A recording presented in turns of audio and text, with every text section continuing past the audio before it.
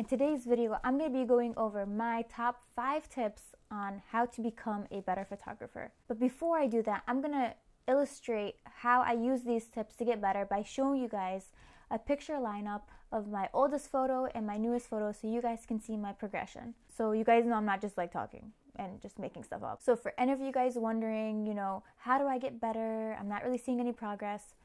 Don't worry, you guys. I got you guys. We're all in this together. Just like, the High School Musical song. Not that I've watched it or anything. I'm too mature for that stuff. I'm gonna watch Kung Fu Panda 3 in theaters soon. So here's a lineup of my oldest photo and my newest photo, and as you can see, there is a bit of progression. I guess just picking up techniques mostly and then applying whatever I'm learning. So these 5 tips I've applied to my photos, and I'm gonna tell you guys exactly what they are. We're gonna go from 5 to 1 because that's more dramatic, and yeah, here we go. So tip number 5, you have to learn new things. If you're not out there busting your butt, reading articles and magazines and buying books for photography and looking up new lighting, who is gonna do that for you? Unless you hire someone who does that for you. You can send them over to me. I mean, it sounds so basic, it sounds like something that everyone should already know, but most people just don't go out and try to learn new things. I feel like we're stuck in our ways. We don't try to go out there and figure out a new technique. What new lenses can I shoot with? What new things can I try? So one reason why you may not be progressing is because you just haven't picked up anything new. You need a trial and error period in photography to learn. One thing that's helped me is when I go on behind the scenes for some photography pages and I check the equipment that they're using, and then I check the comments, and sometimes they'll have a picture of the behind the scenes, how they shot it, and they'll be answering questions. So go ahead, ask questions to other photographers.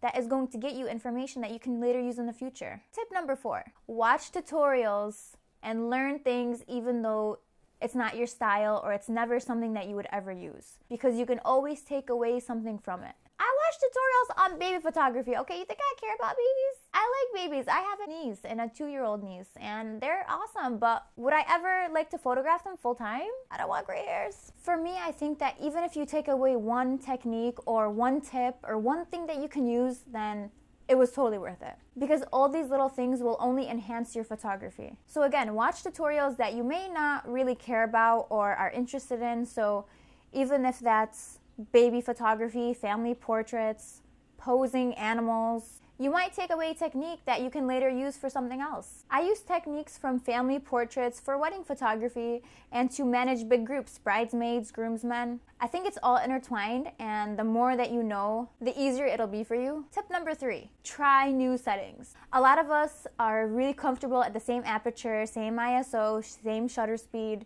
We use the same lens. Switch it up sometimes.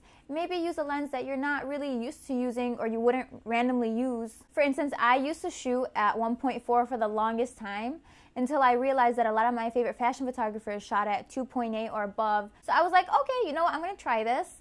And for the longest time, I've been shooting at 2.0 and 2.8. It's just like me with Lana Del Rey. At first, I was like, oh, her music's super weird, but a year later, I was like, damn, that's good. I'll blast it in my car now. Like, I'm going through that emo phase right now, like, summertime sadness. We have like 2 days of summer in Michigan, and then it's winter. So I know I can't use that song. Tip number 2, and this may seem totally obvious, but you have to try new things, you guys. You have to do it. Just do it. Use different techniques in your photography. Put things in front of your lenses. Take a photo from a different angle than you normally would. Use different lighting. Eat chips before your photo shoot. I don't know. Go to McDonald's. A lot of people are like, oh, well, I don't know what else to do. My photography isn't getting better. I'm like, okay, well, what have you changed? Oh, nothing, not much really. Okay, so why do you expect it to change if you're not changing anything? If you want different results, you have to change something. Something's gotta change, okay? Don't expect to get better if you're still using the same lens, same settings, same lighting as you were 3 years ago. And the number 1 thing, and this is the most important thing, I know people say this in their videos, oh, this is important, this is important. What I'm about to say right now, I hope it changes your life. Okay, actually, no, don't. Okay, I put too much pressure on myself. Okay, I put myself up on the pedestal right now, I'm going down. I lifted myself too high. But it is really important though. Don't let it get to your head.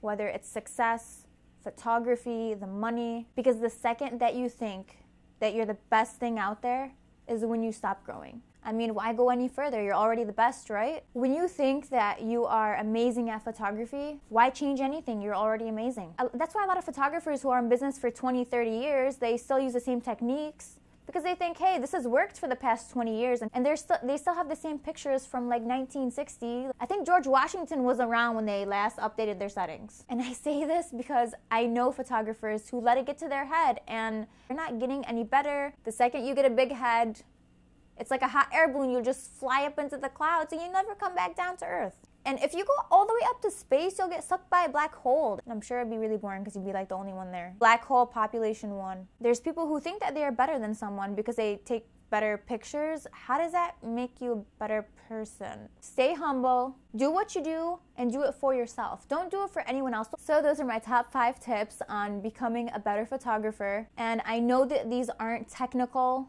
things that you have to do, but trust me, they play a big role in the learning process. If it worked for me, then I'm sure that could work for you. Hopefully my tips are somewhat helpful. Again, I know that they're not technical. I will make a video on the technical aspects on becoming a better photographer, but for now, I think this is just as important. You gotta fix the inside and then the outside.